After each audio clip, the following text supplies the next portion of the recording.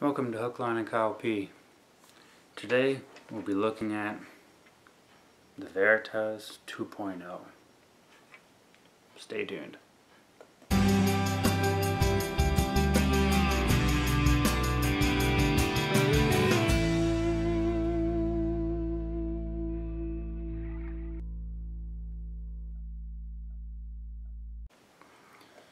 Welcome back to Hook, Line, and Kyle P.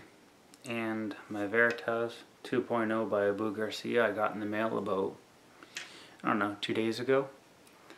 Finally got around to making a movie for it. I have not used his rod yet, so I can't say anything about it except good things for right now.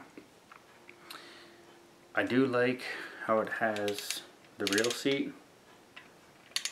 You can click in your reel and it stays there. The butt of the rod is very well put together, very well constructed. The pistol grip is extremely nice because I usually put my index in between my middle finger like this, so when I'm using my bait cast I can slow down the spool. So for me it's just the right distance between. The guides look very nice on it, as you can see, and I have to say this is a medium heavy and it feels like a heavy rod.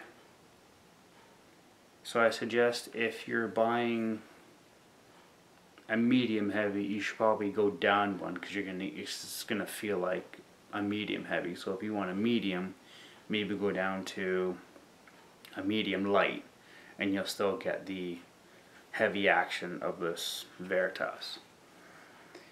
So I just took a big leap of faith into buying this, but I know I won't be,